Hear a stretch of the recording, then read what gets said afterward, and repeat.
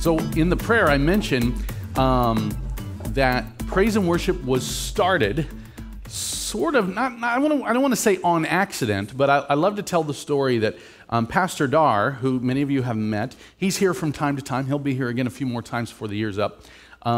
He took his retirement from St. Mark's Lutheran Church in Eureka, Missouri, up by St. Louis, and they came down, bought a condo in Branson, and he did want to do mission, but he was kind of like, I'm retired, so kind of more of a part-time.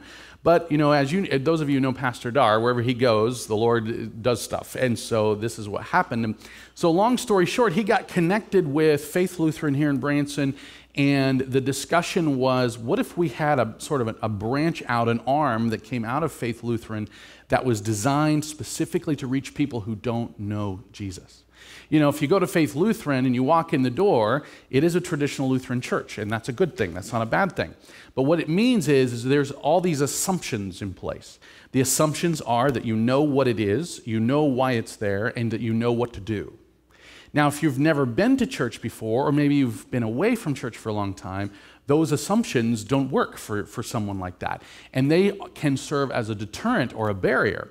So Pastor Dar and the core group that kind of was with him then said, well, what if we had a sort of a mission outreach that took those assumptions and put them on the shelf and had no assumptions other than we want to introduce you to Jesus, right? That's our purpose. That's what we want to do.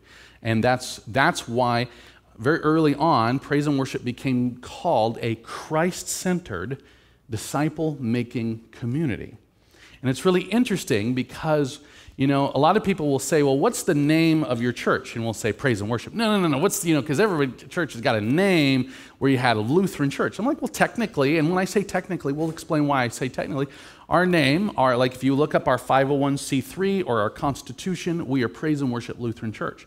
But we don't fly that flag for a very important reason, which we're going to talk about today.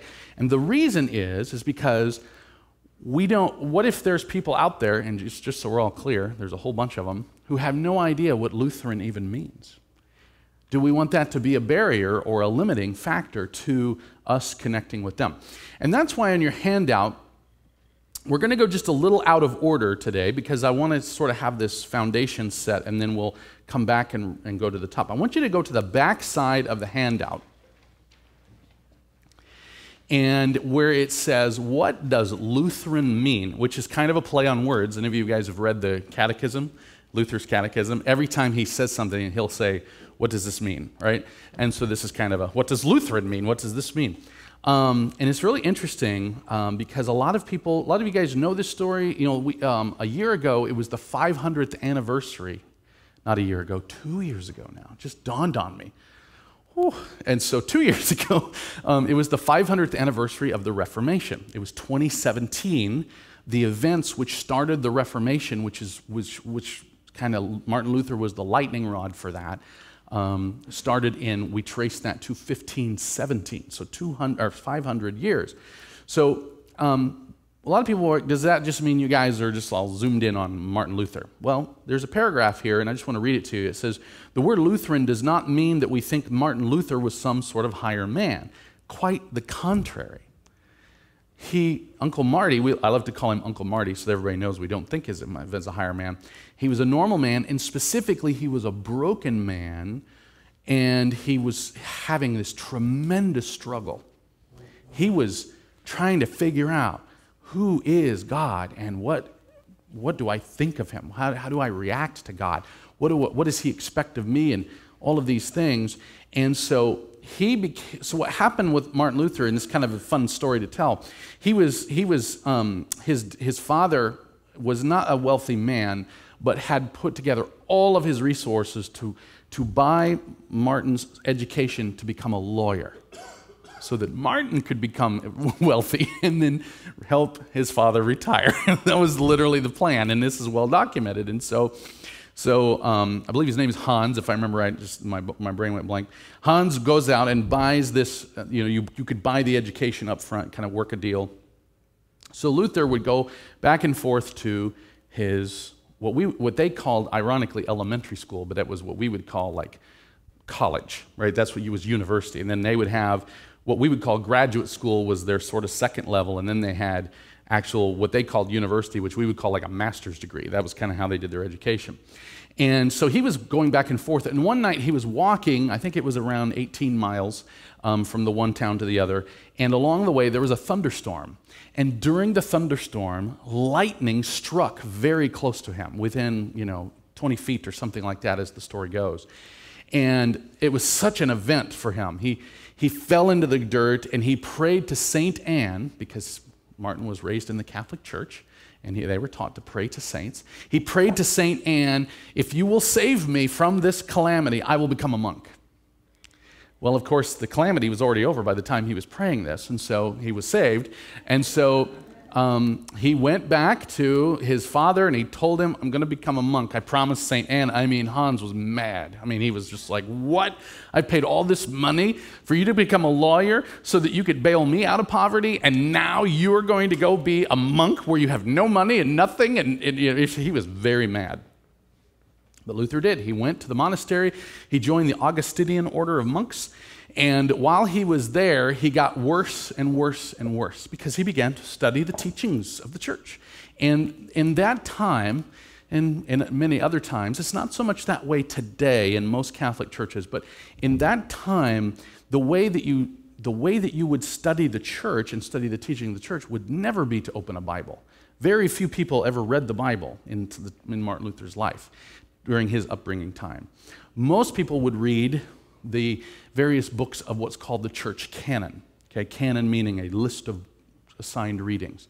And so he would read these things, and finally he came to the point where he's like, love God? I don't love God, I hate him because he demands more of me than I could ever accomplish. And so he would go to his what he called his father confessor, and he would confess his sins. And here's some of his confessions. He would say something like this. He would say, Father Confessor, today when you were speaking to me, I noticed the mole on your chin. And I couldn't stop looking at it. Forgive me, for I have sinned. And this is the kind of stuff he would tell. He would be, today when I was scrubbing the floor, there was 3 tiles in the far right corner that I barely touched. So finally, it famously reported, Staupitz, who was his father confessor, he said to Uncle Marty, he said, would you please go out and do some real sins so that you could come and confess them to me? Go gambling, get drunk, do something. Come back and confess to me some real sins. You're not even... And that made Luther even more angry. And eventually, in their conflict, long story short, I'm making it too long as it is, Luther went to Wittenberg to teach the New Testament. That was what he was there to do. So Staupitz was like, you need to go and you need to teach the New Testament and you need to just figure all this all out for yourself. And so what happened is through the course of teaching, sometime between 1515 and 1520, we don't know exactly when this happened. We do think it was before 1517 because that's when he stood before the emperor and said, here I stand, I can do no other. But we don't have a date. Luther didn't give us a date. There's this blue paragraph there. I want to read you Luther's words where he says, at last, meditating day and night by the mercy of God, I began to understand that the righteousness of God is that through which the righteous live by a gift of God, namely by faith. Here I felt as if I were entirely born again and had entered paradise itself through the gates that had been flung open. And he wrote this after they had collected many dozens of his writings into a book all written in Latin, and they asked him to write a foreword. He was very grouchy about that. He's like, don't people shouldn't read all of those things. They should read Jesus, right? Read the Sermon on the Mount, read the book of Romans. Uncle Marty always said everyone should read the book of Romans every day. That's what he said. That's what he said. And so there we go. So right, yeah. I agree with him. I agree with him on that. So then, what you have then is this discovery, which we call, some people will call it his ivory tower moment or something like that. And we don't know all the details of exactly when, because we're just going on what he said. And he doesn't give us, such and such date this happened. But he says that this happened. And what happened after that was a series of events, just like dominoes falling. And the world had been preparing for this for a long time. God had been preparing the world, you might say, for this for a long time, because the Catholic Church had become very corrupt in this time. And the popes were not so much church leaders, although they certainly were. They were landowners, they had militaries to govern, they had all this money and wealth to manage. And in Luther's particular time, they were wanting to do a giant building program. I don't know if you've ever been a part of a church that does a building program. And they were doing a capital fund campaign, is what they were doing. And they needed to raise money because they were building St. Peter's Basilica. It's kind of, if you've ever been there, you're like, oh, that building program. And so what they needed was lots and lots and lots of money. And so what was happening is the Pope was sending out this guy named John Tetzel, and I think there were a few others, but that was kind of the famous one, because he would go to these towns and he would sell indulgences. And when you go to sell indulgences, basically what you're doing is you could get an indulgence from the local priest or bishop, but an indulgence was sort of a piece of paper or an announcement, a pronouncement of some sort of release from purgatory or a shortening of purgatory, which you're like, purgatory? That's not in the Bible. Exactly. And so there was a lot of problems with this whole system. And so right in the middle, as Luther is discovering the gospel, what we would call the gospel, which is Jesus saves us by grace through faith, he's discovering that. At the same time, John Tetzel's coming out into towns around, and he's doing these tent revivals, for lack of a better word, where he sells indulgences. You give money to the church, and we will spring multiple family members out of purgatory. And Luther was like, well, if the church had the power to do it, and of course he was already realizing they didn't, but if the church had the power to do that, why wouldn't they do that out of love for everyone all the time? Why do they need money? And of course, we're all sitting here going, well, yeah, oldest joke in the book, right? And it's not a very funny joke. But I mean, Luther was one of those, Luther wasn't the first one to think this. You guys know that we would all come to that similar conclusion at some point, probably. But what was interesting is he was now teaching at a university that had a printing press. Interesting combination of events. And so his students would take things like the 95 Theses that he wrote on the Wittenberg door, which he wrote there to that was how you start. You say, I want to have a discussion about this. And so you'd post it on the bulletin board and say, let's have a discussion. You'd invite people to come to town and have a debate. And that's how you got things done. That's how you moved the story forward. But his students didn't just let it be that. They went and printed those 95 Theses and sent them all over the landscape, all over the land and to surrounding territories. And so what happened is the people got whipped up into a frenzy. The Pope got word of this, and thus the Reformation began. And that Reformation was a series of events that, for us, and the way we look back at it, culminated in June of 1530, which means here in just, what was that, about 20 or about 13 or 11 years, I mean to say. Don't ever let me do math. Don't do it. So in about 11 years, we're going to have another big celebration, a 500th anniversary of what was called the Augsburg Confession. And the Augsburg Confession was this moment when there had been enough time now, a decade had gone by, where they were having these conversations, discussing this. Martin Luther was churning out writings left and right. His students were engaging in more debates. People were coming to town. And it was just, the emperor was really not enjoying this at all. And the various princes who governed the territories became a political issue. Everything. It was political, economical.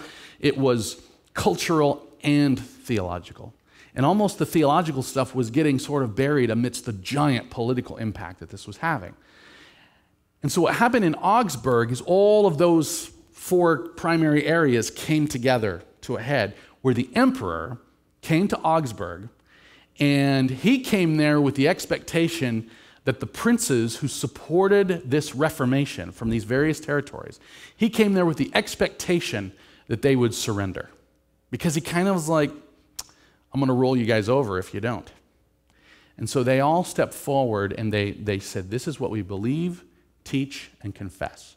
And they presented that. And then the Emperor Charles was like, that's not the wrong answer. That's what he said. And so he basically, and it's been depicted in the 2003 Luther film. I really like the way it was depicted. I don't know if this ever happened because we don't have a video of the day. But basically, the princes, one by one, when Charles said, recant or kind of, I'll be off with your heads, what they did is they offered him their heads. All of them did. And now Charles was faced with a new problem. He, as a political leader of this entire Holy Roman Empire, or what was left of it, had this problem where you had the Turks. We call them, we might call them the Muslim armies or whatever, but they were basically the precursor of what we would call the Ottoman Empire on one of his borders pushing, right? And he needed these princes' armies and countries to help him fight that war. He could not do it without them. And so because of that reality, and then there was others, certainly the Holy Spirit was moving, he couldn't just kill them all. He couldn't do that. So he kind of gruffly left there with no resolution. But the bottom line is, what he didn't realize, or maybe he did, is that the Augsburg Confession stood. And that Augsburg Confession, basically what it declares is the church is not an organization of popes and bishops and cardinals and things. The church is wherever God's people are, seeking after Christ through his word. And that changed the world. Before that, there were no denominations or independent churches or anything. There was simply the church. The word Catholic meant universal church. And so now we think of Catholic as a denomination, but the word means universal church. And the reason I tell that whole story is because it's so important to know that where we come from is not a denomination, but a continuous reforming of going back to Jesus. That's our culture and our basis and our foundation. We want, it's literally, there's a famous, and I'll show this in the weeks to come, there's a famous painting by Louis Cranach that has Jesus in the center of the painting, and over on, it'd be on this side as you guys face it, the congregation, and over on this side, Luther's preaching a sermon, and all it has is he is not talking. His mouth is closed. He's just pointing to Jesus. And it's like that's what Lutheran means. We point people to Jesus. It doesn't mean anything else. Now, there's a lot of other things that have come up inside of that word, but that's what it means. And so what the Augsburg Confession does is it points people to Jesus through his word. It does not set forth a new doctrine. Instead, what it does, let's go back to Jesus and see what he says. Let's go back to the apostles and see what they say. Let's go back to the prophets and see what they say. It just returns us to the Word of God. That's why you've probably heard these famous phrases, sola scriptura, which means Scripture alone, and then fides, sola fides, which means faith alone, and sola gratia, which means grace alone. It's just this idea that we don't need all that other stuff. We need Jesus. That's what we need. And it's ironic because that was 500 years ago, and here we are 500 years later, and we need to keep saying that. And when we're all gone, those who come after us, Mariah, you're in charge, they need to say this again, right? And then their kids need to keep saying this again because the human spirit is broken, and we always want to build the scaffolding. We want to build the basilicas. We want to build all those things because then it's something we can see. It's just like at Mount Sinai, Exodus chapter 19 and 20, the Israelites are brought to the mountain, and God's like, here I am, and here's the covenant, and yeah. And then they're like, nah, let's build a golden calf. I mean, that's just what humans do. I mean, it was like minutes. They didn't have to wait very long. And so they talk about a building program. Imagine people coming and give me all your gold. Give me all, because we're going to melt it down and make an idol, which God said he would kill us if we did that, but that's not important right now. So I want to do one more thing, and then we're going to read some scriptures. There's a question on the back that says, why no Lutheran on your sign or logo? And I just wanted to make sure everyone understood this before we get too far into it, because it's very, very key. It says we don't hide the fact that we're a Lutheran church. At no point will we ever hide that. But we don't lead with it either, because what we want to lead with is Jesus, right? And now what's ironic is a lot of people don't know that during the time of the Reformation, between when Luther stood before the emperor the first time and in Augsburg, during that time, the name Lutheran started to become used as a pejorative term. Like the Catholic groups would be like, oh, you're one of those Lutherans, and that became kind of a pejorative term. And there were some among Luther's camp that kind of embraced it. Like, yeah, that's right, we're the Lutherans. And that's part of the thing. But Luther, he did not like this. Now, technically, not long before he died, he would sort of begrudgingly be okay with it. But I want you to hear his words from when he was in the middle of all of this. He says, the first thing I ask is that people would not make use of my name and should not call themselves Lutherans, but Christians. What is Luther? The teaching is not mine, nor was I crucified for anyone. How did I, poor stinking bag of maggots that I am, now you get to know his personality a little bit, come to the point where people would call the children of Christ by my evil name? Not so, my dear friends. Let us abolish all party names and call ourselves Christians after him whose teaching we hold. And so that's kind of the heart that praise and worship utilizes, which is ironically Luther's heart in this. And so we always say when we present ourselves to the world, we don't do a party name. We present what we believe, teach, and confess, which is that we are a Christ-centered, disciple-making community, which is what, if you asked me, what does Lutheran mean? That's what I would say. Christ-centered, disciple-making community. Thoughts or reactions to that? Any questions?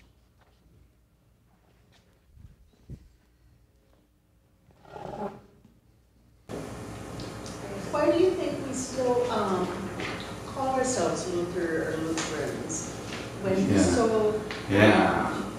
That's a really good question, Barbara. And the question requires a lot of conversation, which I'm going to try to shorten really small. But there are multiple periods of Lutheran history. And again, you have the 1500s, which we would call the Reformation time period.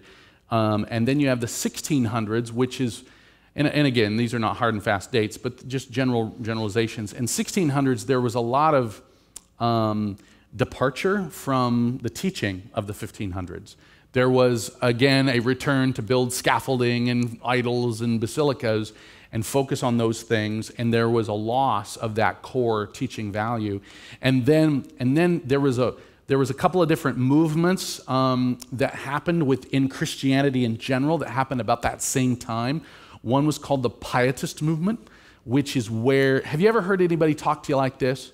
Are you saved? Are you really saved? That's Pietism. That's saying, how do you know that you're really saved? Like it's like this, there's an emphasis on your actions and your sincerity and your purity. The Puritans came out of that movement. Some of the Pentecostal movements we know today can find some of their roots in there. So that was part of it. At the same time, there was something, or not the same time, but shortly thereafter, there was sort of a swing to the rationalist movement. And the rationalist movement was using our reason and elevating our reason. And out of the rationalist movement, arguably, although there would be people who would debate this, and that's okay, that's a healthy debate, is there was a rise of this thing called Lutheran orthodoxy. And that's in late 1600s, early 1700s. And one of the key Lutheran orthodoxy dudes was a fellow by the name of Johann Gerhard. And there's a lot we could talk about with him. But to answer your question, the culture that we have grown up with, in large part, can be traced to Johann Gerhard's response to both the Pietist and rationalist movements, and trying to say what we need is purity of doctrine.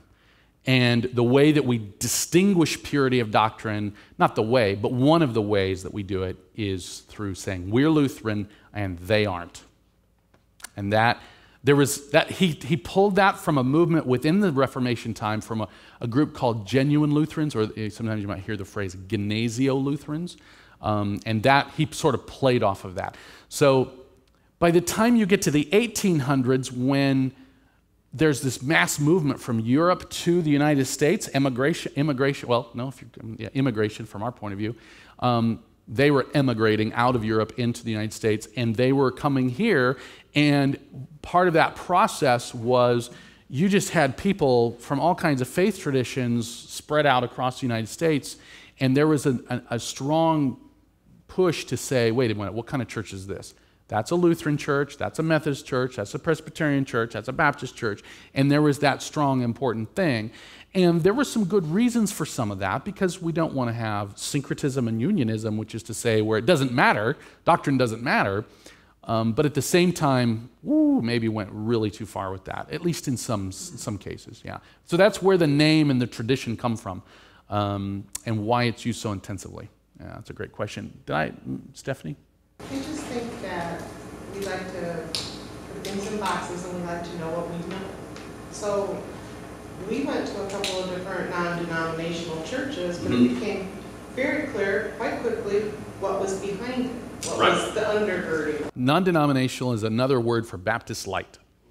That's what it is. Well, and that is exactly what it was. So when I say I go to praise and worship, and they're like, well, what is that? And I come out with it's a Christ-centered, disciple-making community. They're going to say, well, what else is it? Yeah. You know, nobody's fooled by just a name without a denomination attached. And we're not seeking to fool anyone. What we're seeking to do is to immediately, right off the bat, indicate that we are less interested in those categories, even though, people will say the same thing to me. What kind of church is it? I'm just like, well, we're a Lutheran church. But we love to focus on Jesus. That's what that means, and so we're not ever trying to play bait and switch, nothing like that. But you can call this church, we love Jesus, and they would say, okay, well, what denomination? Exactly. That's exactly right, yeah. Because they're wanting us they want to understand. They want to use their categories to understand. And so, yes, it is appropriate to say this is a Lutheran church. But what I don't want people to think is that if you walk into 5 Lutheran churches, and this is true no matter where you're at in the United States, if you walk into 5 Lutheran churches, you're going to get 5 different experiences. You just are, okay? And part of the reason for that is we aren't a true denomination in the true sense of the word. Normally, denomination means that you have an organization that's kind of a federal body, and then they spread out into these local outposts of that federal body. That isn't what the Lutheran Church Missouri Synod is. It is a synod, okay? And a synod means we just agreed to walk together and we share a confession. And the confession does not say how to do anything. It does not say how to worship. This is what everybody is very confused about in our time now. It does not say how to do potlucks. I personally think we have a pretty good potluck plan here. It does not say how to do, baptisms. It does not say how to do the Lord's Supper. It does not say how to do any of these very big things which we all get in arguments about. It says, follow Jesus and use his word to do it. And it says it over and over and over again. Now, there are times in the confession that we share where it'll say, hey, we don't have to throw out the historical traditional stuff. We don't have to throw any of that out. We can use all of that. In fact, in the Augsburg Confession's apology, which is when the Catholic Church was like, you guys are crazy, and then they wrote an apology which says to respond to that, Philip Melanchthon, who wrote those words, he responded by saying, well, actually, we don't mind any of those traditional worship services, but whatever we do, it has to be efficacious to the hearer. It has to teach those who are there. It has to be a community and an environment where they're growing in their faith, not doing mindless rituals, not doing he used the Latin phrase ex opere operato, which means where the doing of the thing is what makes you holy rather than Jesus. And so that's kind of his focus. So in our case, while we do have a fellowship, a synod, a walking together with our brethren, if you go into different churches, you're going to get different experiences, because what I believe, and I think it's evident, is that the Holy Spirit is growing each of those churches to reach out to the people they're called to be with. And so Faith Lutheran downtown is called to be a church for the Lutherans, and that's what they do. And they will also gather some people that are non-Christians, and that's because the mission will work. God's word does things amazing. But they're not built from the ground up for that. We are built from the ground up for that. So what I always tell people, there's nothing wrong with any of those traditions, nothing. In fact, we celebrate them, and we actually will teach on them too. But what our calling is, and our focus and our purpose is to reach people who know nothing about them. And so we don't lead with those. We end with those, yeah. We conclude by explaining and teaching those, yeah. Did you have I missed another hand somewhere. Okay. Yes. You talk about your point, Luther's point on Romans. Yeah. So in my college years, I got to the place where I was doing the same thing. There was no way I could be sinless. You know? Right. And that's what I was hearing. Yeah. I couldn't have a relationship, and I wanted a relationship with Jesus. Yeah. So I had a really good friend that took me through the book of Romans. Yeah. And that became my foundation forever. Yeah. For the rest of my life.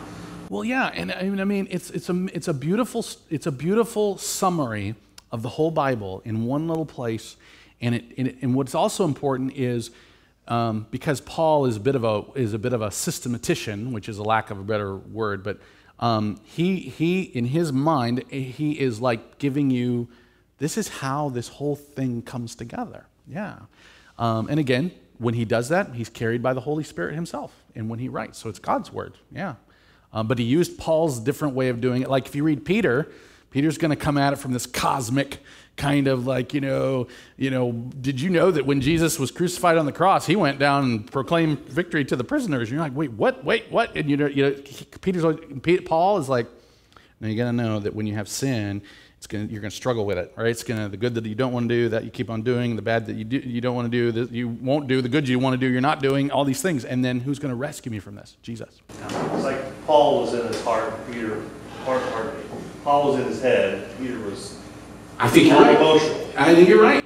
And you see that in the narrative. I think Paul was emotional too, but it was more cerebral for him. But Peter, what happens on Easter Sunday? Peter just runs into the tomb, and John and the others are like, wait a minute. Yeah, I'm sorry, Chris.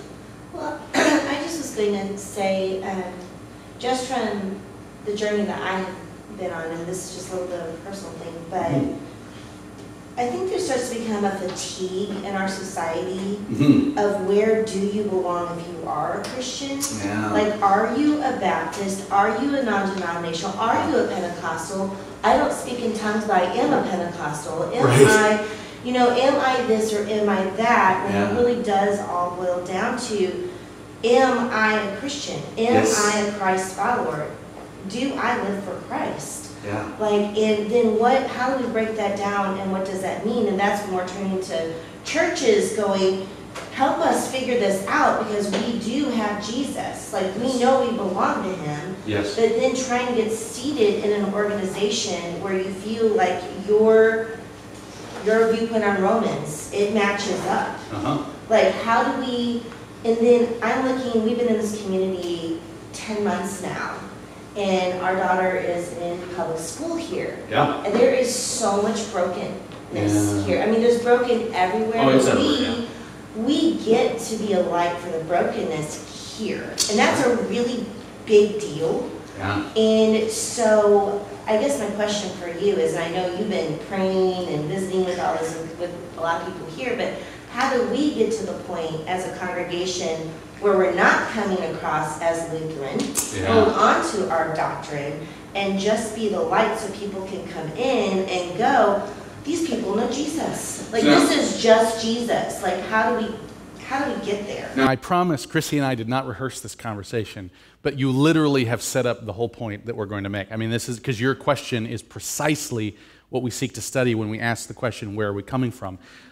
If you go to the front of your handout, I want to answer your question by basically continuing the study because it's precisely designed to answer that question. We had to answer sort of the Lutheran question first because of what you said, and the question is now, how do we actually just be the light of the world? Because that's what we're called to be. And how do we not come across with some of our traditions first, or how do we learn and grow in that? And so that's where this red line where we say Christ-centered disciple-making community, we have to break that down because Christ-centered, we're going to talk about that, and then we're going to talk about disciple-making, because disciple-making is the answer to your question, the short answer. The longer answer is, well, what do you mean by that? And what does this mean? And that's what we're going to study as we go the next few weeks. I want to answer the question, what does Christ-centered? And really, really open this up. And for that, I would love for you to open your Bibles. There's Bibles around your chairs there. And turn to Titus chapter 3. So Titus chapter 3. And let me get you a page number on that. And if somebody beats me there, it's going to be page 1182. Somehow I just landed on it. Page 1182 in the chair Bibles. If you love to use your mobile app, feel free to dial that up as well. Titus chapter 3 there's many places we could go to answer what does Christ-centered mean, but this is a really well-stated, or no, well-stated is not the right language, but it's a really simple, clearly stated. So Titus chapter 3 comes in the middle of this little letter that Paul is writing by the power of the Holy Spirit to his apprentice, one of his students, Titus, who's growing and learning how to be a pastor. And in the midst of that, these words beginning in verse 3, we'll pick it up in verse 4.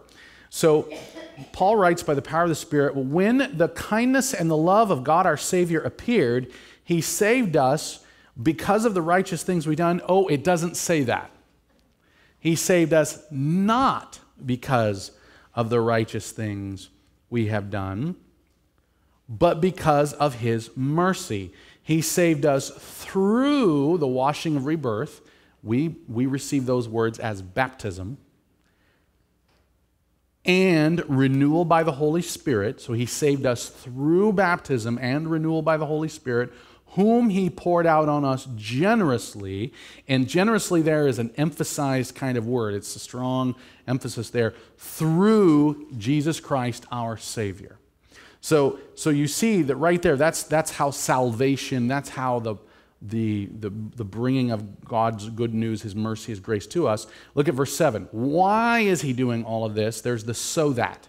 There's the equal sign. This is why. Having been justified, it's a big fancy word which means God has declared you perfect. Having become justified by his grace, we might become heirs, having the hope of eternal life. Now look at what he says next. This is a trustworthy saying, and I want you to stress these things so that those who have trusted in God may be careful to devote themselves to doing what is good. These things are excellent and profitable for everyone. So when we say we're Christ-centered, we're really thinking of this paragraph, among others, but this paragraph. Because the word Christ means Messiah. It's the Greek version of the Hebrew word Messiah. Messiah means the anointed one, the one who was to come, as people would say to Jesus. We believe you are the one who was to come. And John the Baptist was, when he was in prison about to get beheaded, he's like, wait a minute, are you the one who was to come? Because this doesn't look like the kingdom of God for me. I'm about to get my head chopped off. And he eventually did. And Jesus was like, blessed are those who do not fall away on account of me. On account of me, right? And so that's why we're going to be centered on him. In John chapter 5, he goes, you guys keep seeking for the eternal life because you think you find them in the scriptures, but you find them in me because the scriptures are about me, right? So we're sitting there going, okay, we're going to be focused on Jesus. That's what we're going to do because that's what he said to do, because he is the one through which we are saved and then can join him in his mission, which we're going to talk about in the next section. Yeah, questions or thoughts on Christ-centered? I feel like that verse demolishes every other, I'm going to use the word denominational, but denominational perspective on behavior. Yeah. Now, I'm not saying behavior isn't important. I'm just saying that's not how you determine whether you are saved. Exactly. In fact, right here in verse 8, he says, no, it's because you have been saved, you should devote yourselves to doing what is good. Yeah, behavior is right there with it. In fact, a lot of Lutherans don't really, now I'm going full-on Lutheran culture here, but a lot of Lutherans don't know that the Augsburg Confession in Article 5, which we all love to talk, if you don't know what I'm talking about, let it go. But the idea is Article 4 is saying the church rises and falls essentially on justification by grace through faith, which is what we just read. But Article 5 says the good works are necessary. They're necessary because of what the Bible says. This is why I love it. The Book of Concord never uses the word Lutheran. It never does. Our confessions never use that word. It keeps pointing us to Scripture. Back to Scripture. He says, I want you to stress these things so that they'll do good. In other words, the view of Scripture is that good works come out of the indwelling of the Holy Spirit. The fruit of the Spirit are love and joy and peace and patience and kindness and goodness and faithfulness and gentleness and self-control. The fruit of the Spirit, not the fruit of Mark or the fruit of Tommy or anybody else, right? And so what happens is we put our hope and our trust and our faith in Jesus. We center our lives on Jesus, and then He will, by His Spirit, do some cool, amazing things through us. And all we have to do is look around. And come on in, guys. All we have to do is look around, and we see that happening. So, Go ahead. Not to confuse, not to make this such a black and white thing, but is it safe to say, from a deeds perspective, you can consider it a response versus a requirement? Now, I feel like it is required of us to behave in a proper manner, but the lever there is not about my salvation. Nope. All right? So that's a gift. Yeah. Right? Salvation is freely given, and then our response, as you well said, is the way that we handle it. But what happens is if you get into these weird games, and this is why the Augsburg Confession speaks the way it does.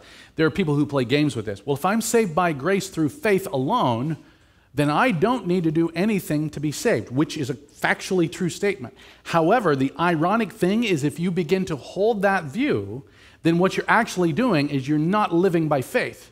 James says faith without works is dead. And that is still Scripture. And so what we do is we hold those in tension and we look at this and we're like, oh no, it's very clear. Good works arise from the indwelling of the Spirit. So at some point, if you've said to yourself, I like to sin, God likes to forgive, this is going to work out great, that's going to be a problem. And Paul says in Galatians 5, right before the fruit of the Spirit, if you continue in the way of darkness, he says, if you live like this, and he gives a list of things like fits of rage, orgies, drunkenness, debauchery, all those kinds of things. If you live like that, if that's your life, you will not inherit the kingdom of God.